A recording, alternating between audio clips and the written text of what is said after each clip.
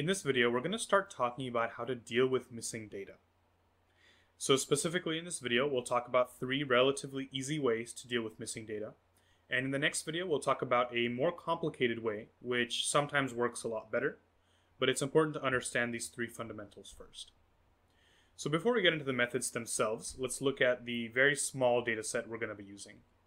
If you watched the missing data mechanisms video, then you know about this kind of example we've been using. But if not, then just quickly to explain it, this is a data set where we gave a poll to all the people in town, and we asked them first for whether they're male or female, which is either F or M in this first column. And the second thing we asked them is, how many overdue library books do you have? Because we're doing some kind of study on overdue library books. So as we can see, there is of course missing data in our table. Some people have answered this, female answered 1, this male answered 2, but there's still 2 values here which are missing. So through these 3 methods, we're going to be filling in different things for all these missing values, and we'll see the pros and cons of each. So without further ado, let's get into it. The first method is by far the easiest and the one that people come up with most often, and it's called row deletion. In this method, we literally just omit any row in the data set that has a missing value. We pretend it does not exist. It's really easy to think about. So here, the first thing we do, as we'll do in all of them, is fill in the values we do have, because we don't want to be throwing away real data. So these we all have. And in these cases, so 1 correlates to the 1 row deletion method, we're basically going to just get rid of those rows. Seems simple enough, right? We don't have the data, so why even bother including them? So that's the pro of it. The pro is going to be that it is very simple, very easy to do computationally and just to think about. Of course, it seems too good to be true because it usually is. The con is that we're usually only safe in doing this when the data is missing completely at random. And if you're new to that term, please check out my video on missing data mechanisms where I explain what that means.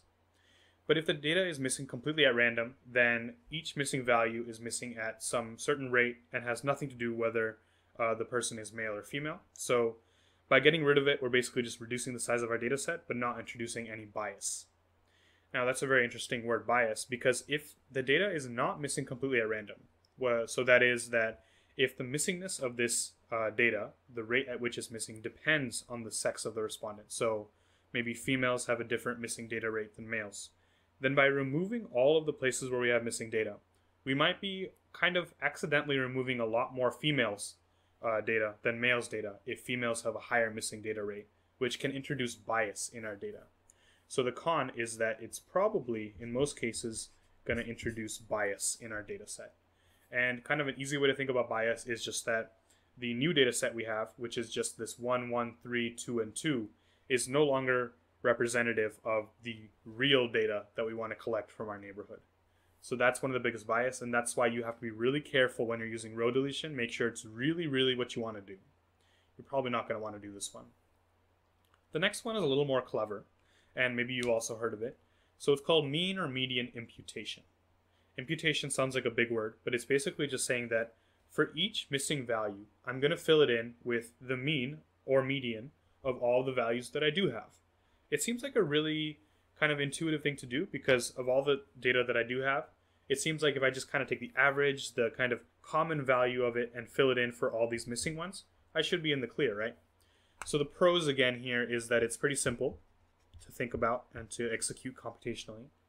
But what about the cons? To think about the cons, let's go ahead and fill in these data here. So on this one we have 1, 1, 3, 2, and 2, which are the not missing values, the ones we have. And now what we're going to do is take the mean. So if we add these up, we get 3, 4, 5, 6, 7, 8, 9. 9 divided by the 5 values I have is 1.8. So that, let me do a different color, that 1.8 is going to be the values I fill in here. Now, notice that in this case, I just had 2 values to fill in, but let's say I had 10 values to fill in. I'd have 10 1.8s in my data, basically. So the con there is that it's going to artificially kind of reduce the variability of your data.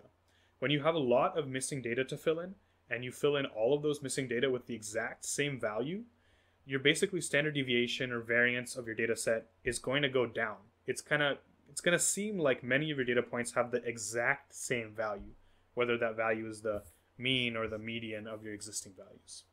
So the con here is that it's going to lower your variability. And that's not necessarily something you want. Now let's talk about the most clever case so far, which is called a hot deck method. And a hot deck method, it's not a set method like either of these two, like this 1 or 2. But a hot deck is just any family of methods where we compute a missing value. So we fill in a missing value based on the value of examples that are similar to that value. And again, to kind of explain myself, let's go through this example. I'm going to start off as I always do, filling in my not missing values. And in this very basic hot deck example, what I'm going to do is, if the missing value belongs to a female, then I'm going to put in the average only of the females that I do have data for. So for this female who has a missing value, I'm going to take the average over the other females who happen to be this 1, this 3, and this 2, whose average is 2. So again, let me use different color. So for that reason, I'm filling in this female's missing value as 2, because it's the average of the overdue books for all the females that I do have data for. And again, for this male, I do the same thing. So the other males have a 1, this one has a 2, so I take 1.5 as my missing value here. Now, one thing you might be asking is, why is this better than the mean or median imputation we did above? The reason it's better is because we're incorporating more data that we do have basically data for, more values that we do have data for. So we're incorporating the information about whether someone is male or female. And to really think about the power of this method, imagine that we had even more columns. We had, for example, someone's family income. We maybe had their geographic region within the city. So if we take geographic region, family income, and the sex of the respondent into account, and we figure out a couple of people who are similar to this missing value, and then take the average of them to fill it in, it makes sense, right? Because we would kind of maybe expect that your number of overdue books might be similar to those who have the same sex, family income, and maybe geographic region. Maybe that's not true, but it's a very, very educated guess. So to fill in the pros of the hot deck method, it is more educated because it takes into account a lot more information, so more educated.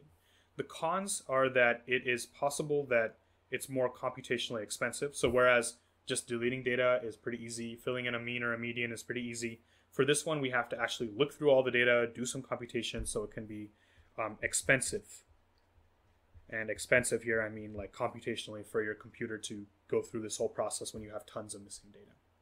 So that's it. That's a very quick survey on 3 very easy missing data mechanisms you can use, as well as their pros and their cons, as explained through this toy data set we've been using. In the next video, we'll be talking about a more complicated model called multiple imputation. And that will take a little bit more time to explain, but you'll see that it is usually more powerful than these 3 methods here. So until next time.